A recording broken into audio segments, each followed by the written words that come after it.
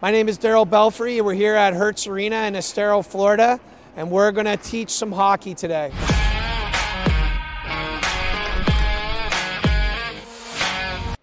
The one thing you have to acknowledge is you can't run a drill and teach at the same time. You're doing one or the other. So if you're going to run the drill, you need other people who are going to do the teaching. Because when you're worried about the start and the stop of the repetition, you're worried about how it flows, whether they're doing the right things. If you're consumed with those things, you're just not going to be able to teach. So if you want to teach, you have to find ways to release yourself from the operation of the drill. So we're going to have one guy with a puck. Now that guy always needs to be a different color than the two guys who are going to get it. And it's going to be up to you. It's going to be up to you guys to organize that in the line. I am not going to be deciding who goes next. You guys have to figure it out. What are the rules surrounding who goes next? The colors. So the two guys have to be the same color, and then the other one has to be a different color. Love it. Okay. Are we ready? Yep. Okay. Nice. That was a sick hook steal. Good. Yes, work together. Love it.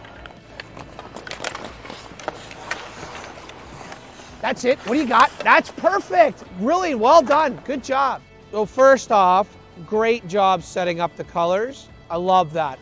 The less I have to do that, the better I like it, okay? Listen, do I need to be this guy?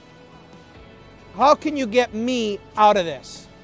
How can you arrange this? Skating out? So no, like I don't want to dump the puck in. Oh. So I want to change. Who should do it? The second guy in line. Second guy. Okay.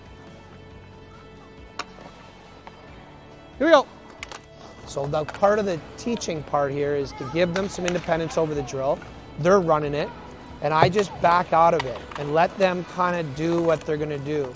I'm also looking for like self-corrections where they're talking to each other.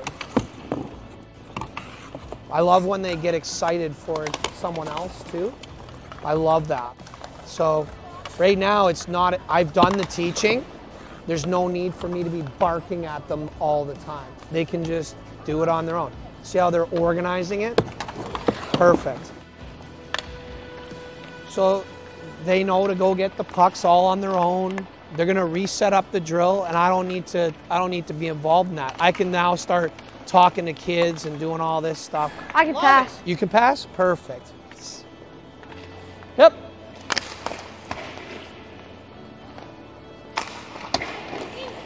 See how they organize it themselves now? Comes over and says, hey, I can be the passer for you, coach. How cool is that? Drop the puck. Let's go.